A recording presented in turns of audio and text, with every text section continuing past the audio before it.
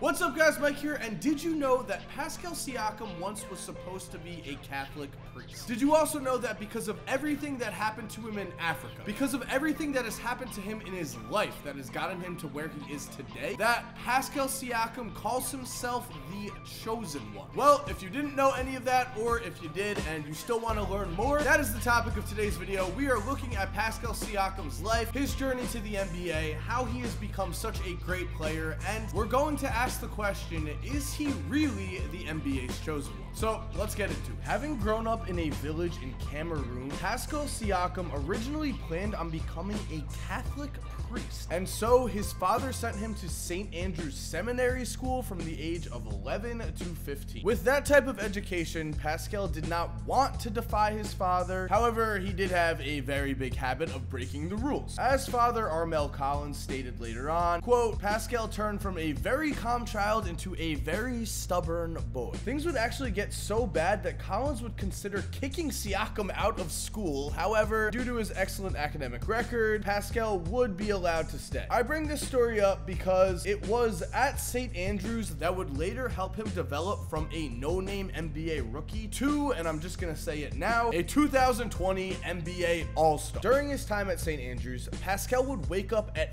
5:30 a.m. to chop wood and wash dishes, which is a very big difference from the normal work ethic type videos we do on this channel. Normally we hear something like Jimmy Butler would wake up at 5:30 a.m. to work on his jump shot. No, Pascal was out there chopping wood. And to go even further here, Siakam would actually fall in love with soccer at an early age and didn't even like basketball at all. However, at the late age of 15, and when I say late age there, I mean in terms of basketball development, while he was still in school, Luke Mba just happened to be throwing a camp right down the road from Pascal. With this, luck would fall into place, and Luke Mba could not help but notice that one of the players at his camp just so happened to have NBA type potential. And with an NBA player now filling a mentor type role for him, Siakam would receive an invitation to go to a Basketball Without Borders camp in South Africa. And again, luck would fall into place here, as Pascal did not really want to go to this camp, but due to the fact that his sister Vanessa just happened to live where the camp was, Pascal would decide to attend the camp, and due to his athleticism and natural ability, of course, his play would catch many eyes, and one thing would lead to another, and suddenly Pascal was headed to the United States to play for God's Academy in Texas. There, at God's Academy, suddenly everything changed, because in Africa, Pascal was able to use his natural athleticism to dominate on the court. However, now in the United States, playing against players who were much more skilled, Pascal was no longer able to get by on just his natural athleticism alone, and because his skills were not that impressive at the time, the beginning of his organized basketball career really was a struggle. With that said,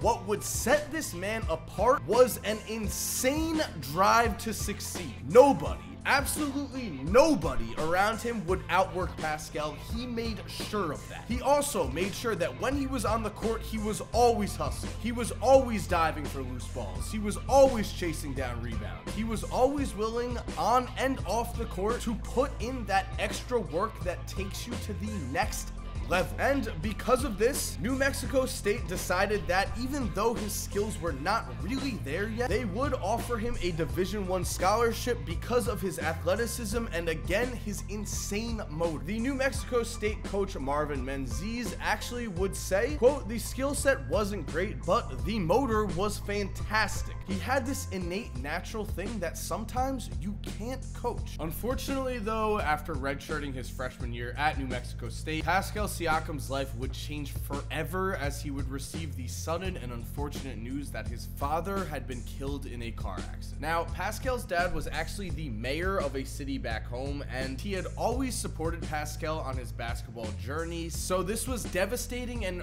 earth-shattering news for Pascal at the time. And as they say, when it rains, it pours, and so the bad luck did not stop there. Due to issues with his visa, the risk became apparent that if Siakam left the country for his father father's funeral, there would be a legitimate chance that he would not be allowed back in the United States. That would mean, of course, goodbye to any NBA dreams he had. Because of this, Siakam had to choose between missing out on his own father's funeral to continue chasing after his professional basketball career, or going back to be at the funeral with the clear risk of not being able to come back to America. This is one of the hardest decisions I've ever heard of, and if I was in his shoes, I'd have zero idea what I would do. But as Pascal later stated, my dad always tried to have one of his sons play in the NBA. That was his dream. I feel really good about it. You know, I feel like I'm the chosen one. Pascal Siakam would take the chance of a lifetime, and the rest is history. After a decent enough freshman season at New Mexico State, Pascal would go on to win Conference Player of the Year as a sophomore and eventually transformed into a first-round pick for the Toronto Raptors in 2016. However, Siakam's start to his NBA career was a slow progression. The thing was, though, the drive was still there to be great, and the organization saw this. They saw a young player who was hungry. They saw a player with tons of potential who would do anything to become the best, and so Pascal would end up starting 38 games as a rookie based on pure work ethic alone. Trust me guys, the skills were not there yet, and because of this, Siakam would actually be placed in the G League, and it was there that the Raptors would heavily focus on his development, a focus that would pay off big time in the future. By the way, the Raptors 905, the team that Pascal Siakam was playing for in the G League, also just happened to have another player by the name of Fred VanVleet on it. Unsurprisingly, the combo of VanVleet and Siakam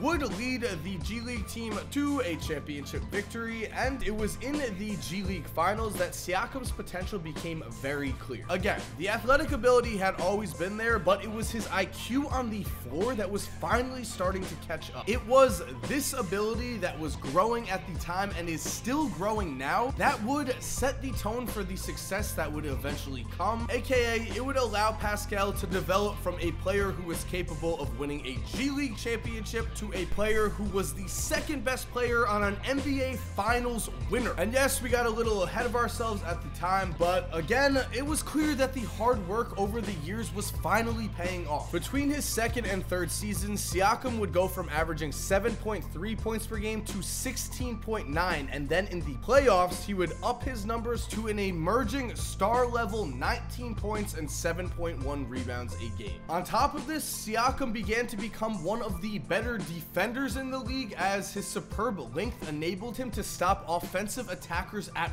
will. Then, when you combine this with his developing three-point shot, well, all of this added up to Siakam winning the most improved player in the NBA last season. From there, of course, as we've stated, although it was Kawhi Leonard who did carry the Raptors to an NBA championship, Pascal Siakam was a clear second option on this team, and just personally, I was very impressed by the way he played, as at times early on, it seemed like he was a little afraid of the moment, but then as the playoffs continued, it was clear that his confidence had grown and grown to the point where in game 1 of the NBA Finals, he would drop 32 points on 14 of 17 shooting, and then to close the series out in a game 6 4-point win, it was Siakam who would knock down 3 threes and finished with 26 points and 10 rebounds in a performance that can only be described as clutch. Unsurprisingly, a few months after winning a ring, the Toronto Raptors would sign Pascal to a $130 million contract extension. An extension in my eyes that is very well deserved, as again, Pascal Siakam has a legendary work ethic. He has a legendary drive that is not going to stop anytime soon. When I look at players like Pascal that are full of potential, I always am going to bet on the guys that outwork everyone around them, and that is who Pascal Siakam is. And as if he was on a mission to prove all of his haters wrong, Pascal did start off the 2020 season with a monster 34 point, 18 rebound, and 5 assist performance. Like I said before, the man is going to be a 2020 All-Star. He is going to continue to grow as a player. He is going to be a star level talent for a very long time, and he might just be the chosen one. And there we have it, guys. Thank you for watching. I hope you enjoyed. Just a reminder, the main channel is now posting videos every Tuesday, Thursday, and Saturday, unless something big happens and I end up posting on a different day. But what I'm telling you is there are going to be at least 3 main channel videos a week for the foreseeable future. You can count on that. Trust me. So make sure you subscribe if if you're new so you don't miss a video. It is the NBA season, baby. I'm hyped. I know you're hyped. There's going to be tons of cool NBA content coming. Subscribe so you don't miss anything. If you're already subscribed, thank you so much for supporting. You're awesome. We all know it. And as always, have an awesome day and cue that music. By the way, if you're still here while the music is cued, here are 2 videos I think you are going to love watching. All you have to do is just click on either one of them on the screen right here. And other than that, guys, again, have a great day and peace.